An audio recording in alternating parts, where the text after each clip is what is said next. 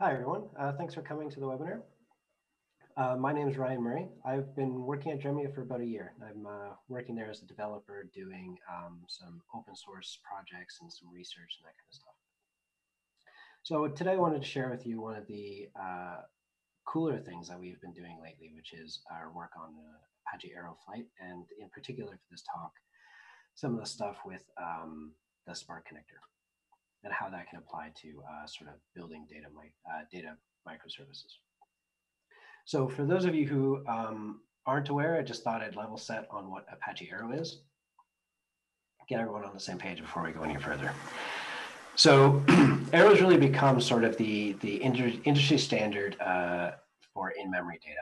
I'm not sure how many people have heard about it, but as you can see, it's in tons of different applications. So it's used in Spark and in Dremio. NVIDIA is doing some interesting stuff with it on GPUs. It's kind of spreading all over the place. And that's really by design. One of the goals that we had when we first formed Spark as Arrow as a community was to make it a lingua franca for data.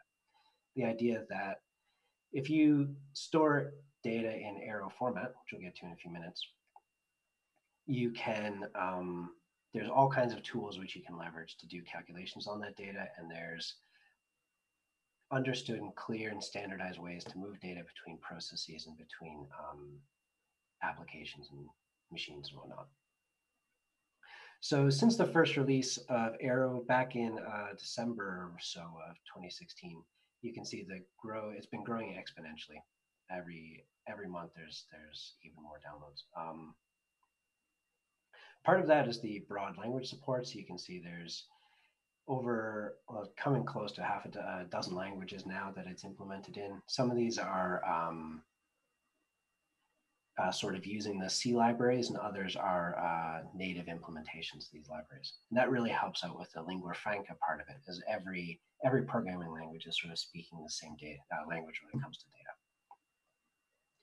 And as I said, the community is very active. There's like over 300 developers, and we're doing a lot of interesting stuff, making Arrow work on CPUs, GPUs, and more recently, even FPGAs. So what is Arrow? Well, simply it's a in-memory specification for data. It tells you how to lay out your data in memory in a binary format that makes it extremely efficient for analytical workloads, large analytical workloads. And that's irrespective of if you're on CPUs or GPUs or more exotic things. Aside from that, it's a set of tools. So you have the standard, and then we've built a lot of tools in the community to help you manipulate the data in that standard. So you can think of that as, sort of Lego bricks for building novel data applications. Some examples of this are I/O, getting data into and out of Arrow from various formats, whether it's Avro or Parquet or something like that. And other things are compute kernels or engines which help you do calculations on Arrow, even to things like Flight, which is a RPC mechanism, or other ways of trading data with other applications or processes. It's important to say what Arrow isn't, and it isn't an installable system as such. You can't go and download a copy of Arrow like you would Spark and run it. Whereas it's a library. Spark uses Arrow to be efficient with columnar data. Nor is it a memory grid or an in-memory database or something like that. While you can build these sorts of things with Arrow, it doesn't have any of these things in it on its own. It's more a set of primitives.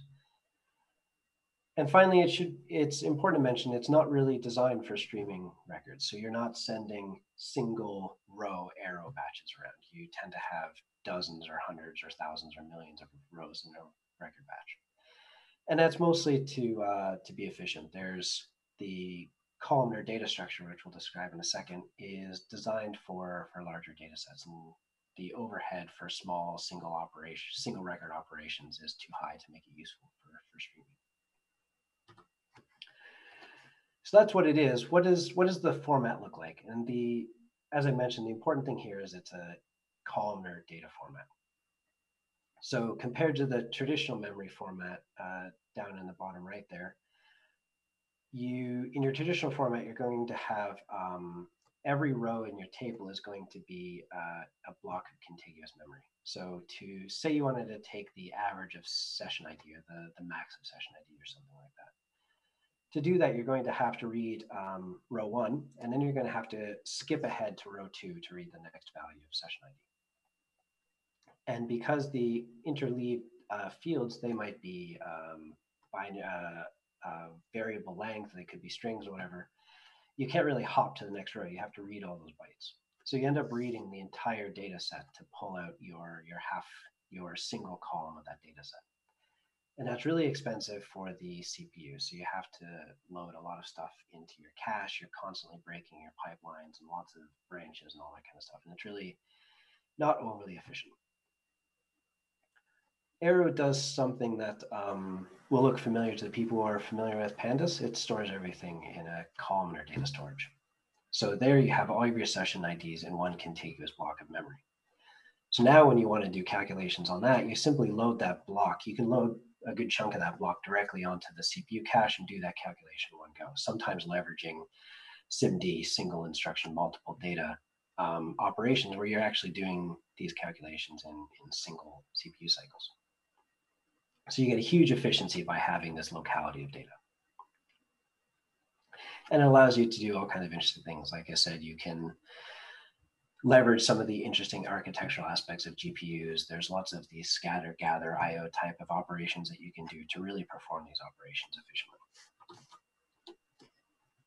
So that's the format. What are some of the building blocks?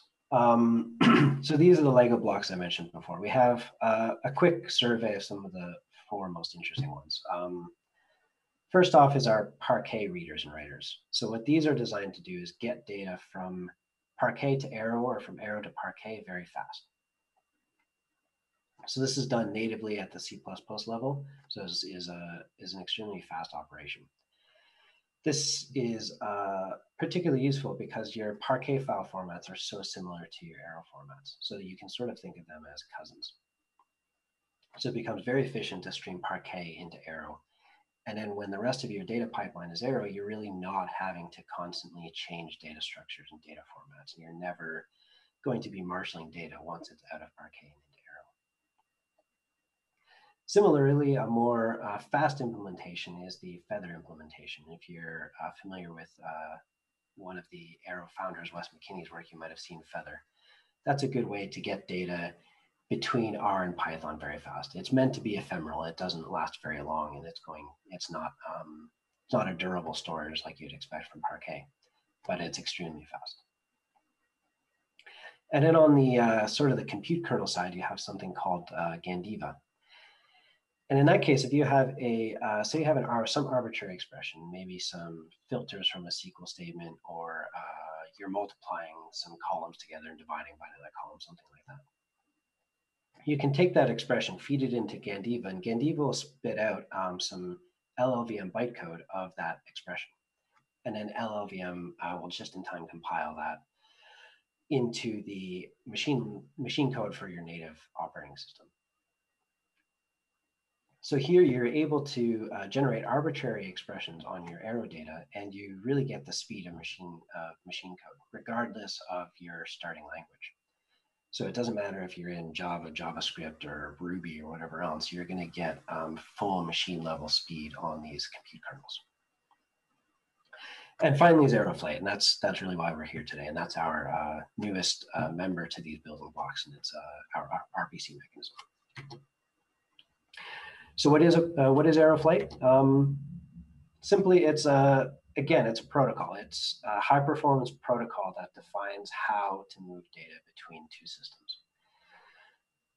And the key here is it's a bulk transfer system, and one of the reasons that it's so much faster than other implementations is you take an Arrow buffer and write it directly into your network buffer. So you don't have to translate your data before writing it onto the network. Similarly, the client is going to receive the Arrow data from the network, and it's going to materialize directly into an Arrow buffer. So you're not dealing with all the marshaling and the expensive CPU calculations of having to constantly change the format that your data is in. So that's where the speed comes from. This also is sort of the last piece in our interoperability promise. So as I said, one of the founding points of Arrow is to make a lingua franca for data. And what the Arrow Flight does is it allows any system, any operating system, most any programming language to talk to each other in a understood known language. We never have to marshal data, change data, transform data. And it's built up from the ground up to support parallel streams, which I'll get to in a few minutes, and security. So out of the box, in only maybe a dozen lines of Python, you can write a flight server that will be SSL encrypted and have security attached to it. So some of the features that you expect are built in right out of the box. So how does this protocol actually look like? Well, so it's built primarily, the underlying format is gRPC. So if you're not familiar with gRPC, it's Google's RPC mechanism. And the idea there is you define a concrete set of operations that you know how to do, and then clients come in and request you to do those operations by supplying you with data or requesting data from you, something like that.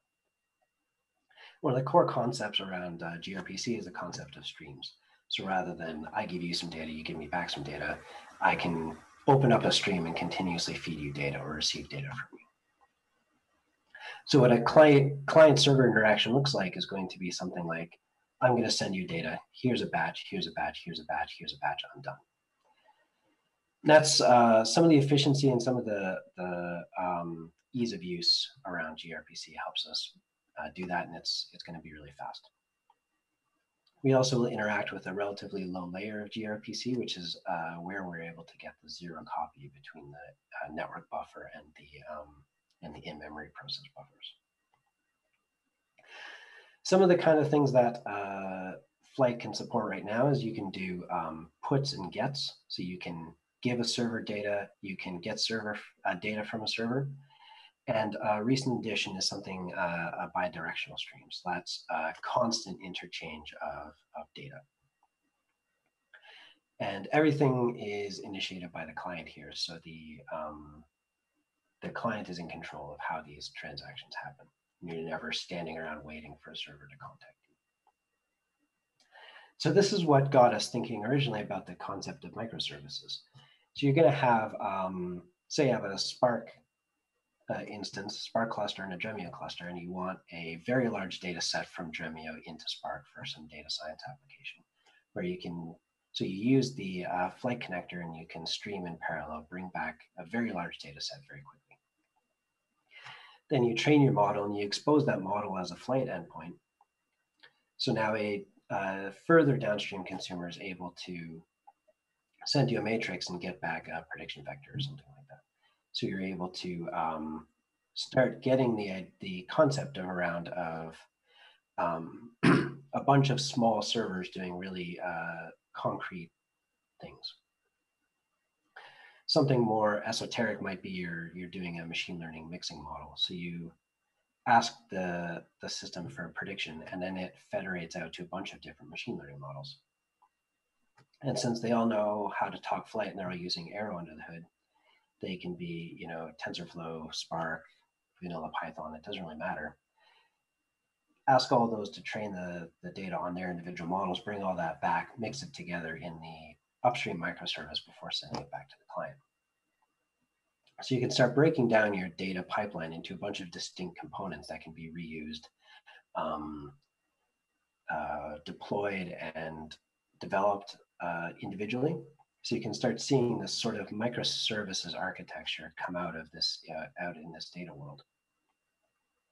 And for me, at least, I think this makes the concept of a data machine learning pipeline much more palatable to manage and control and build and maintain. So that's kind of the underlying. How does the parallel streams work? Well, when you ask a server for a data set, you're going to ask for a flight information, and you're going to get back a set of flight endpoints, and those flight endpoints represent your stream. So if you collect data from all those flight endpoints, you'll have your entire data set. And the flight endpoint is simply a flight ticket, which is a token to say you're allowed to get that data set, and it identifies a very specific portion of a specific data set, and an endpoint, so you know where to get the data from. So when you get back this set of flight endpoints, you're then able to break those up any way you want. If you get 10 back from your flight server, you can redeem flight tickets one at a time in serial if you want. Or you can do them in a big bang. Say you can spread them across a parallel system, either in memory for a single process, or you can send that across a bunch of Spark executors. And you're really just linearly multiplying your ability to move data at that point.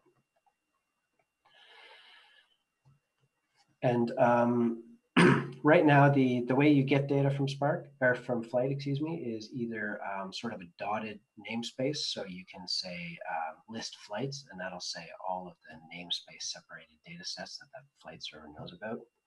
Or you can even send it a SQL query. So you can send a full SQL query. The downstream server will execute that SQL query and send you the results back.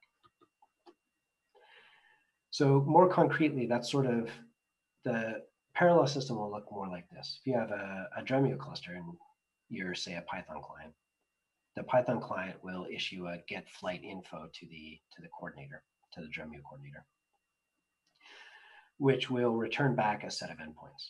And then the client knows to go to each of those endpoints with their specific tickets to get the data. And in this case, it'll go to a bunch of Dremio executors to get the data. So if the client was a Spark client, then you can have your Spark executors facing off against your Dremio executors, and you're just getting individual pieces of your data back into your Spark executors. So that's Flight. Now let's talk about what the Spark source looks like. First, our Spark source is built off of the relatively new data source version 2. That came out, I guess, a couple of Spark versions ago. It was a complete rewrite on the data source API and has a lot of really interesting, really exciting features for people building data sources. And as big of a change as that was, there was even another very large change going into Spark 3. So there's a lot of really cool stuff happening for these data sources.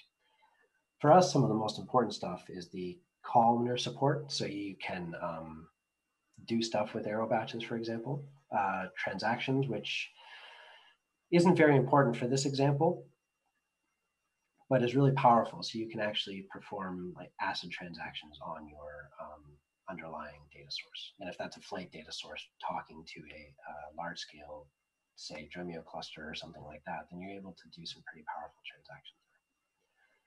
It's also easier to control partitions and how to map data source partitions into Spark partitions, and better support for pushdowns, which is really important for SQL sources. So the Spark source for Flight, what that looks like is, so it leverages the columnar batch, as I said before. So you're actually pulling arrow buffers directly from the Flight source into Spark's internal arrow representation. So the columnar batch is actually using arrow under the hood. It's also fully supporting pushdown. So if your Flight server is able to understand SQL, then you can generate generic SQL queries inside of your Panda, inside of your Spark data frame, and the source will translate that down into SQL before sending it off to the Spark source. Currently, the data source v2 is only capable of doing pushdowns for filters and predicates, so it doesn't support things like joins or aggregates. So it does limit how much heavy computation you're able to push down to your downstream sources, but hopefully that'll be added in the near future, and then that can really, you're really able to send arbitrary SQL down to your Flight sources from your Spark data frames. And then finally, for our use case, we're going to partition by arrow flight ticket. So the the flight source, the flight server, is going to generate a bunch of Arrow tickets, and then those Arrow tickets are going to be federated out as partitions in Spark, so that the downstream system is actually able to control how it's going to best partition the data given the queries that's being sent. So that's it for the Spark source. It's relatively simple. There's a link to the GitHub repo at the end of the talk. I encourage everyone who's interested to go and give it a try. For now, let's talk about benchmarks, the fun stuff.